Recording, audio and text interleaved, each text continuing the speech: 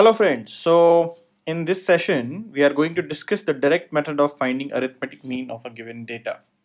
So let us take an example. Let us say we had a sports meet where uh, 2 people got 5 medals, 4 people got 3 medals and 6 people got 2 medals. So let us say the distribution was something like this. So 2 people got 5 medals each, then 4 people got 3 medals each, three, and there were 6 people who got 2 medals each in the intersports meet.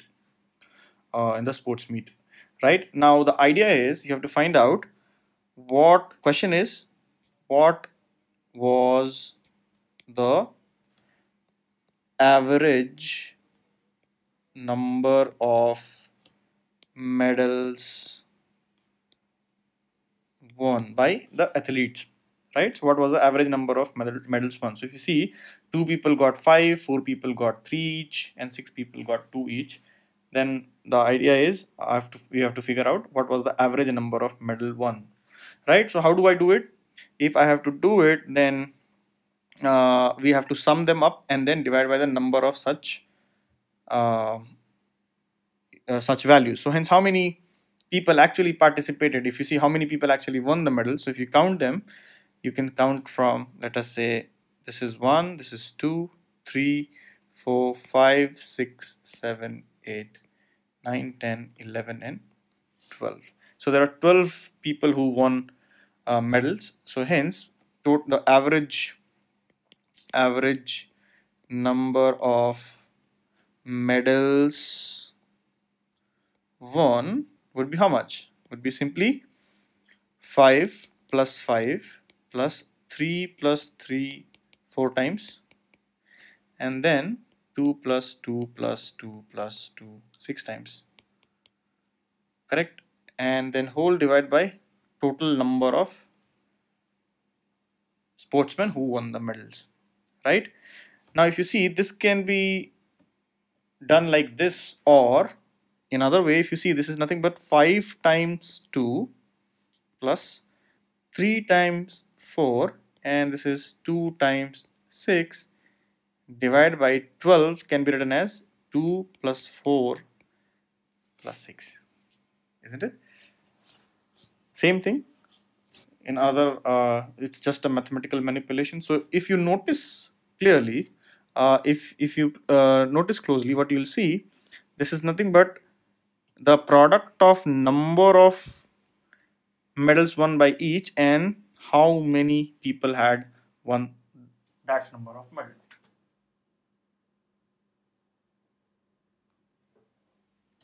Okay, similarly, this is the first case, then this one is the second case. 3 number of medals won by 4 people and 2 number of medals won by 6 people, and this is nothing but 2 people plus 4 plus 6, correct? Which is, if you see, is nothing but, if I coin 5 as x1, so this is x1 into f1 plus x2 into f2 plus x3 into f3, and whole divided by f1 plus f2 plus f3.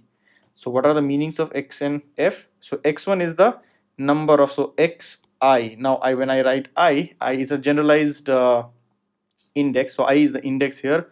So it is ranging from what? Xi's are nothing but x1, x2 and x3. And what are these x1, x2 and x3?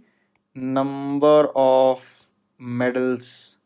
And we had 3 types or 3 cases where number of medals was 5 and number of medal 1 was 3 and number of medal 1 was 2. So xi values are 5, 3 and 2. And what is fi? Fi is nothing but frequency. It stands for frequency. How many times? So how many times 5 medals were won, right? So how many times 5 medals were won?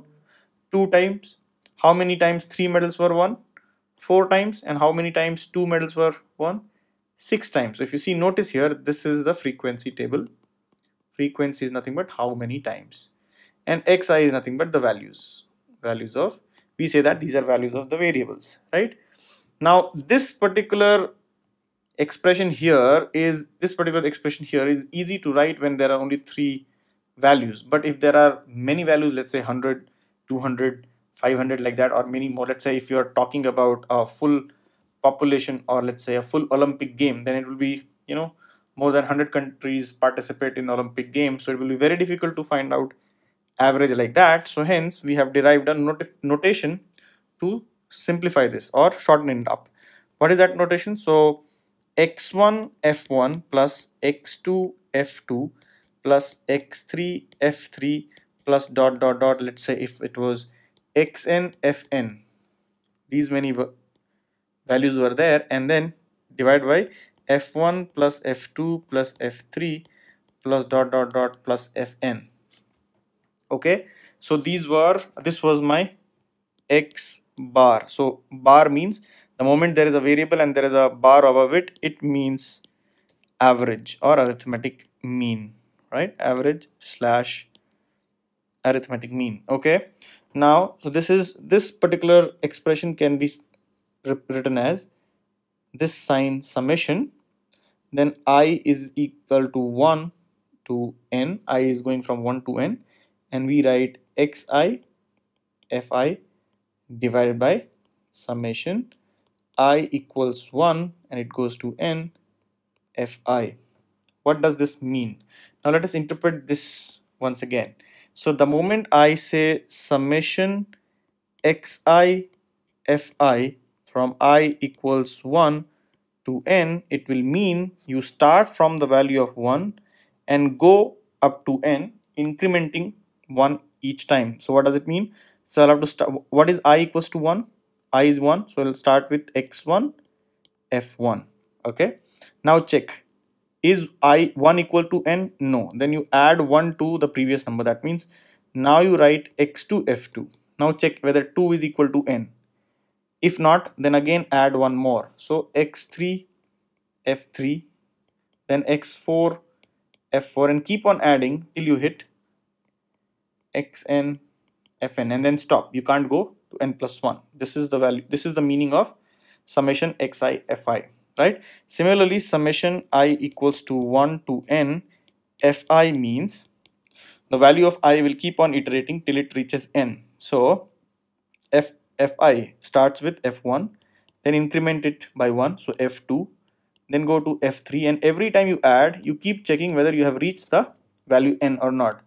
So if you reached n, then stop. Okay, let us take an example and understand. So summation, let us say I is equal to 1 to, let's say, 5, xi fi will be nothing but x1 f1, so 1 is less than 5, so I can add one more, x2 f2, 2 is again less than 5, so I add more, x3 f3, 3 is also less than 5, so add one more, x4 f4, again I can add one more, x5 f5. Now I can't write x6 f6. Why? Because the limit is put as 5, right? So this is the meaning of summation xi fi. Similarly, summation I is equal to 1 to 5 fi will be simply f1 plus f2 plus f3 plus f4 till f5, and I can't go beyond 5, right? Because the upper limit is 5. So this is what is the direct method. So direct method, what do you need to do? How to find out mean by direct method? So if you have a table, you have to first get a table. So in the table, you have to arrange the data. You have to find the variables here, xi, and how many times they are appearing, fi, right? And then you write x1, f1, x2, f2, x3, f3, and so on and so forth. Okay, so direct method says x bar will be nothing but summation xi fi from I is equal to 1 to n divided by summation I is equal to 1 to n fi, right? So here you'll have to make another column, another column, and now put xi fi. So this will be nothing but x1 f1, this is nothing but x2 f2, and this is nothing but x3 f3. Now add all this here, so you'll get summation xi fi. You add this column and here you'll get summation fi, right? So what is x bar? X bar is this. Okay, so in this case, let us solve this. So hence, if let's go here, right? This is xi fi. Let us make the table once again. So the table was, let us say this is xi fi, and I'll make another table xi fi. So the values were 5, 3, and 2, and here it was 2, 4, and 6. So what is xi fi? 10. What is next case? 12, and this is 12, right? 5 2s are 10, 3 4s are 12, 2 6 are 12, right? Now summation xi fi will be summation I is equal to 1 2 3 in this case. Xi fi is nothing but 34, right? 10 plus 12 is 22, 22 plus 12 is 34. And what about summation fi, sorry? So this is I equals to 1 2 3, it will be 12, isn't it? So what is x bar? X bar is nothing but summation xi fi, I is equal to 1 to n, divided by summation I is equal to 1 to n fi, which is, let us find out these values from the table. So 34 upon 12, which is 2.83 approximately, right? So